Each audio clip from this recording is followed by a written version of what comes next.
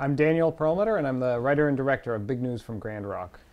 Okay, good morning, everybody. So, it's another week, another paper. What is the big news in Grand Rock? Barbara, let's start with you. Well, I've got a story about vandalism on Water Street. The police have no leads. Why don't we get some reactions from local businesses? You know, ask around the community what people think. I'm not going back there today. No. Okay, you can go back tomorrow. Or you can make some calls from your desk. Okay, that's fine. All right, great. Okay. What else? Big News from Grand Rock is the story of Leonard Crane, and he's the editor of his hometown newspaper. And like a lot of newspapers, the Ledger, the Weekly Ledger, is facing tough times and is actually about to go bankrupt. Bill, what do you got for me? Yes, sir. Man? No, I am doing a story on Wendy Carlson. Okay, she bought a lottery ticket. Oh, great. How much did she win? Nothing yet. She hasn't won. Still waiting. Still waiting on the... So she has a ticket. She just hasn't won it. Hasn't announced the numbers yet? Maybe 2. She maybe bought 2 tickets. That is possible. She wasn't sure, or you're not sure? I'm not sure. Okay.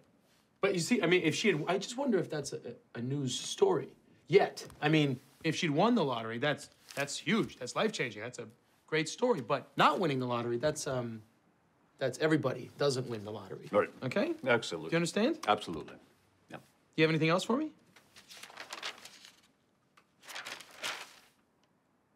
No. Big News from Grand Rock, Leonard Crane takes it upon himself to try to save the Weekly Ledger, which is a paper that's existed for over 80 years. And that is where they're doing secret experiments. We don't know that for a fact. Oh, come on. Look, it's suspicious. I'll give you that. And to try and save the paper, he starts making up stories, hoping the new stories will attract attention and boost the readership. And he's actually making up the stories based on movies that he's renting from his local video store. I read your article. Oh, yeah? Yeah, it was good. Thank you. Yeah, very similar to the movie. You know, maybe it was a little similar, I guess. Yeah. So you want to run the movie? That'd be great.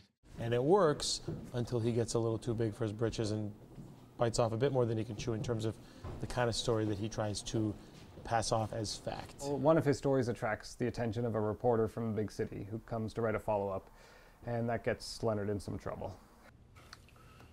It's possible I got a couple of my facts a little confused.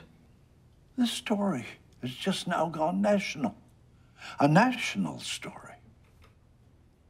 You know, I think this is just a misunderstanding. I mean, if I could get Lucy to write an explanation, you know, what really happened. How could you do this? I'm telling you, Stan, I could clear this all up.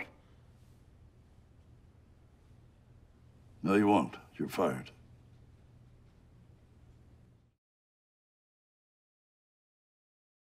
Yeah, the idea that someone was just making up stories seemed like it wasn't quite enough there. There was something missing if it was just a reporter just making up his own stories. And then, I don't know, I think it was larger than life. The film was on TV, and I heard it in the background, and it just struck me that it would be so funny if he was, you know, watching these old movies, and that's where he was getting the ideas for his news stories. And it kind of added something that was missing from the movie.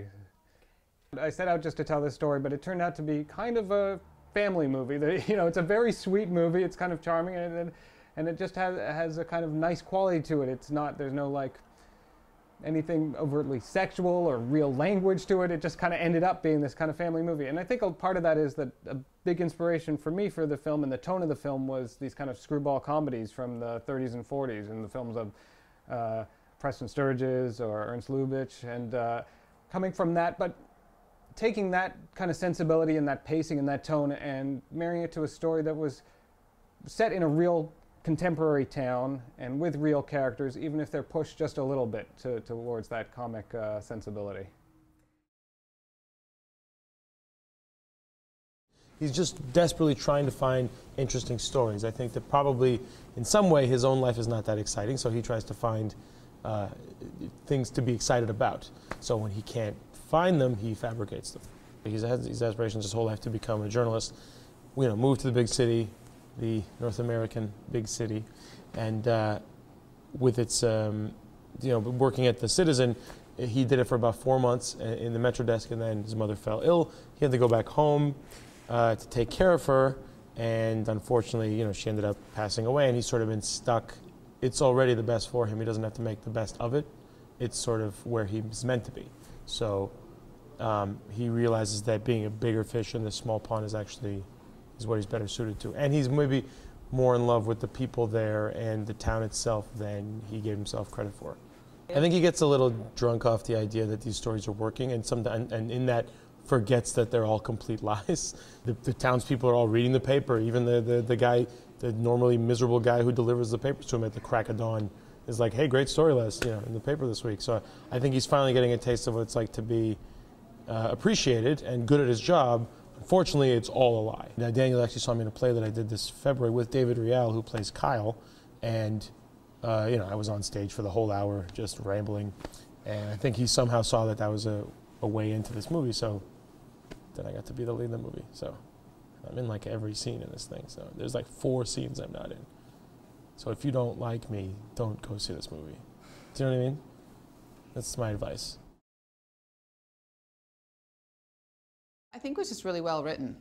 And the first time I did a read-through at the CFC, and it was really easy to sort of, I don't know, find the beats or play with the characters really quickly. And I just thought the writing was so great in that sense that there wasn't really much acting involved, which is great because I have very little skills. So I could just sort of follow around. And then meeting Daniel he's like the bomb. He's like really fantastic to work with. He has this great way of letting you feel completely free to play with, the other actors, with the script a bit. Okay, listen, I don't know what's going on here, but my room's been searched and I think I have been followed. Oh, did you want me to call the cops? No, we don't call the police. We have a story here, and we need to find out what's going on. But were you robbed? No, I wasn't robbed because I think someone's trying to find out what I know because I think we have a story.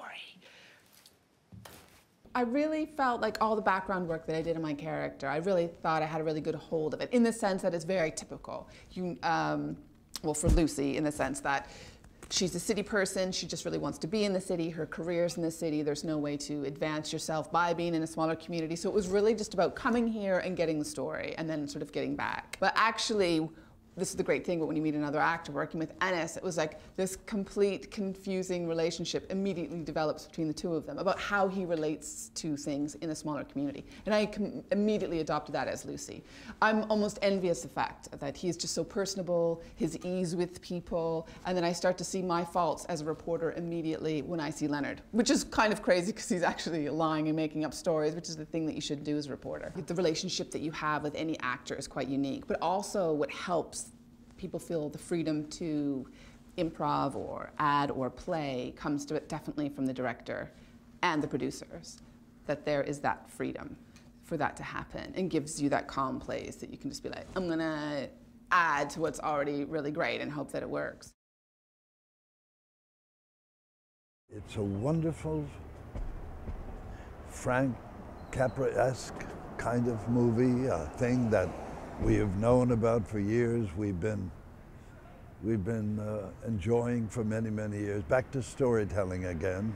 I just happen to like it well enough to not want to miss out on the chance. Otherwise I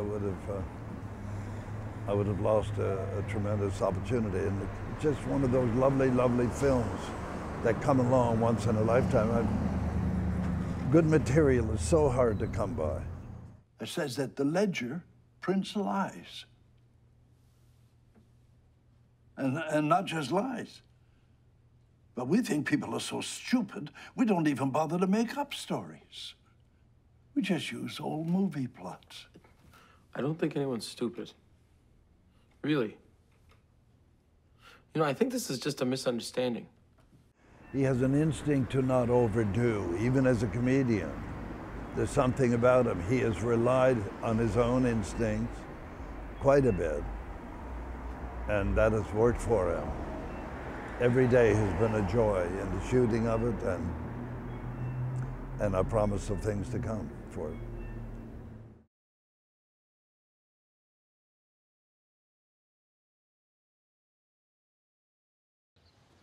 Okay, good morning, everybody. So, it's another week. another paper. What is the big news in Grand Rock? Barbara, let's start with you. Well, I've got a story about vandalism on Water Street. The police have no leads. Why don't we get some reactions from local businesses? You know, ask around the community what people think. I'm not going back there today. No. Okay, you can go back tomorrow. Or you can make some calls from your desk. Okay, that's fine. All right, great. Okay. What else? Amanda. I wrote a story on students visiting the senior center. That's not very good. No. I can do something else. No, that's great. Students visiting the senior center. That's fantastic. I'll work on it. All right. Bill, what do you got for me? Yes, sir. Man? No, I am doing a story on Wendy Carlson. Okay, she bought a lottery ticket. Oh, great. How much did she win? Nothing yet. She hasn't won. Still waiting. Still waiting on the. So she has a ticket. She just hasn't won it. Hasn't announced the numbers yet. Maybe 2. She maybe bought 2 tickets. That is possible. She wasn't sure, or you're not sure? I'm not sure. Okay. But you see, I mean, if she had, I just wonder if that's a news story yet. I mean, if she'd won the lottery, that's huge. That's life-changing. That's a great story. But not winning the lottery, that's everybody doesn't win the lottery. Right. Okay? Absolutely. Do you understand? Absolutely. Yeah. Do you have anything else for me?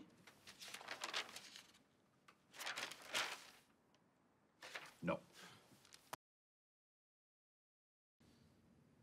I read your article. Oh, yeah? Yeah, it was good. Thank you. Yeah, very similar to the movie. You know, maybe it was a little similar, I guess. Yeah. So you want another movie? That'd be great. Something like this? Well, I mean,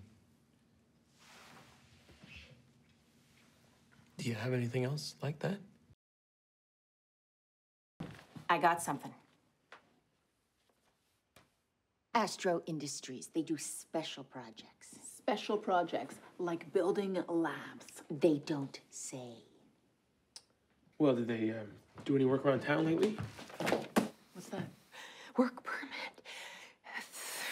337 Concession Road 4. And that is the mayor's farm. Okay. Okay. And that is where they're doing secret experiments. We don't know that for a fact. Oh, come on. Look, it's suspicious. I'll give you that, but we need proof. Okay, listen. I don't know what's going on here, but my room's been searched, and I think I have been followed. Oh, did you want me to call the cops? No, we don't call the police. We have a story here, yeah, and we need to find out what's going on. Well, were you robbed? No, I wasn't robbed because I think someone's trying to find out what I know because I think we have a story.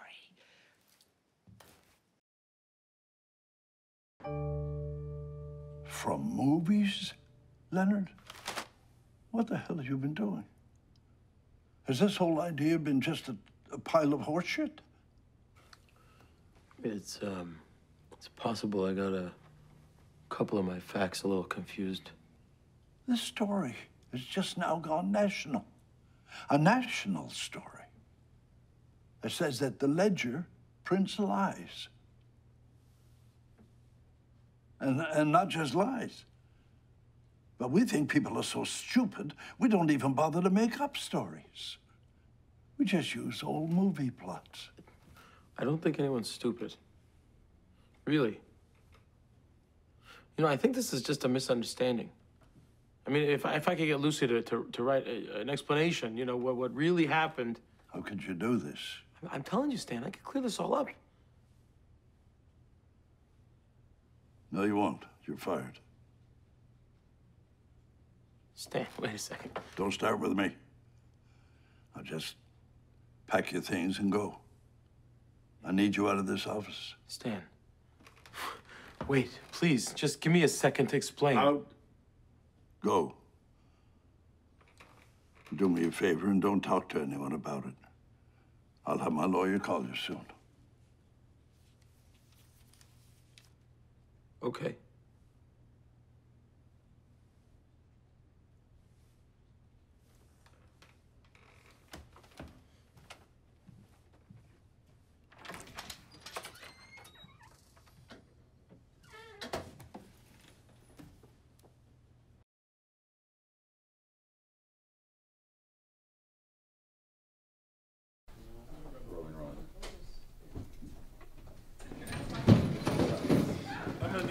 things with David. It's fun.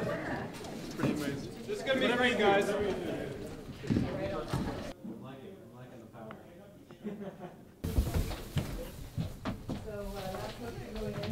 Come on. And frame. And action. Hey, you two. How's the story going? Stan, good. Contact. George. We can see it. Contact?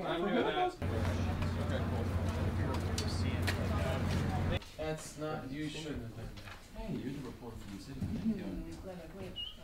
Okay, if you see anything, could you just let me know?